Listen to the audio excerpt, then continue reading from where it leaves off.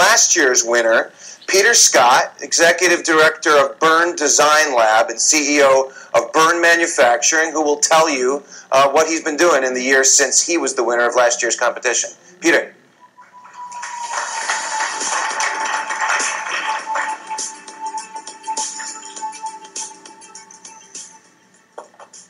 Good morning.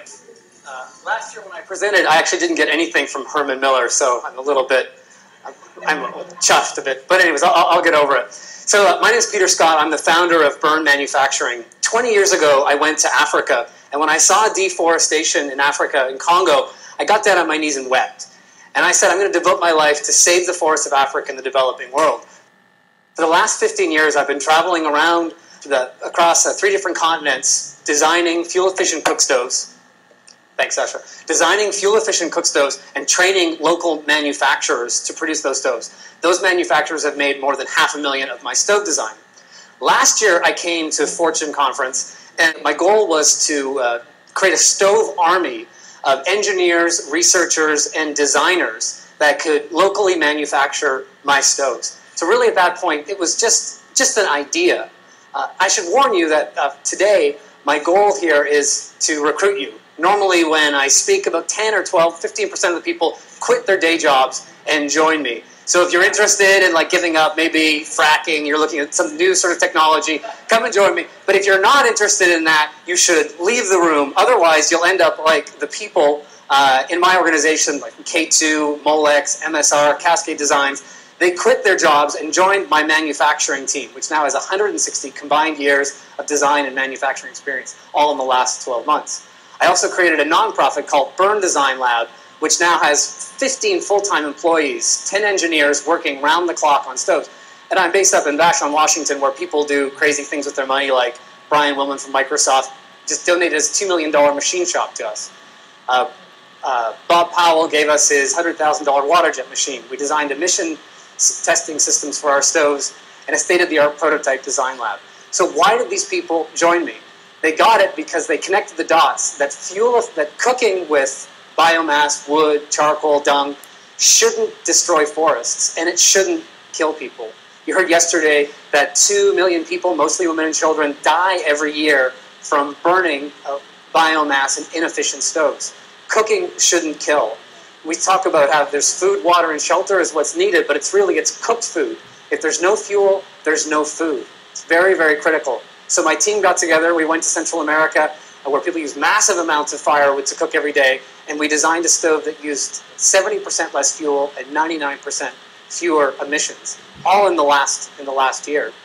Our stove, the Jikopol, was selected as one of the 4 cook stoves that could change the world, and 30,000 of them were made in Africa. But our real key task was working on designing a fuel-efficient charcoal stove. Last year when I spoke, I talked about how to make charcoal, it takes 7 tons of wood to make 1 ton of charcoal. And then when you burn that charcoal in an inefficient stove, you end up with about a system efficiency of 3%. 97% of the energy of the wood is lost. So my team worked night and day on this, designing, iterating different stoves, working with women in the village in Africa until we came up with this, the tank stove. This fuel-efficient stove is a huge hit in Africa. The women use it and say it's like cooking with gas. They also said you could use it in your car while driving. So I don't recommend that, but yes, it is clean burning. So this stove uses 50% less fuel, but it costs $25 for them to buy it. You think, that's a lot of money, isn't it, for somebody in Africa? Well, these women spend $300 a year on fuel. So this stove puts $150 in their pocket each year. And you know, when women get money, they don't blow it on hookers and blow. They put it to good works. But they put it to good work. I mean, no offense to men, but really, you're not trusted with the cash. So these women put it into education for their children and starting small businesses. This project can put $600 million back into the hands of women. And they can pay for the stove in 8 weeks. And the stove also, of course, because my goal is to save forests, will save 106 million trees over the 10-year life of the project. Now, it's not just one stove. That's the 3 million stoves we're going to manufacture in Kenya in the next 20 years in our modern continuous flow manufacturing facility. Yeah. Kenya and Africa are changing. It's the new hot ticket investment. Just ask the Chinese, who had invested $50 billion in 2007 alone. So cooking with wood in an inefficient stove produces CO2. When we use a fuel-efficient burn design stove, we produce a lot less CO2, roughly 7.5 tons less CO2.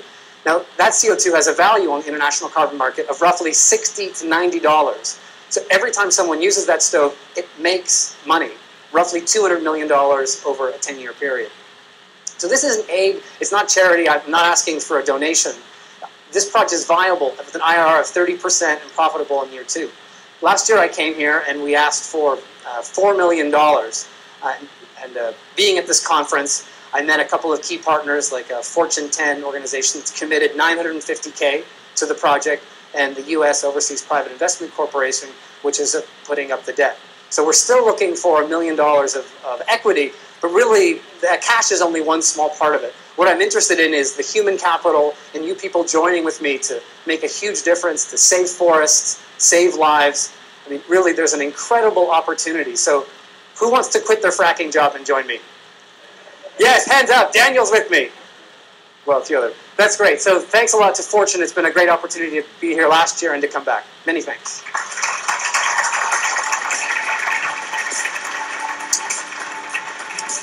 Peter, thank you very much.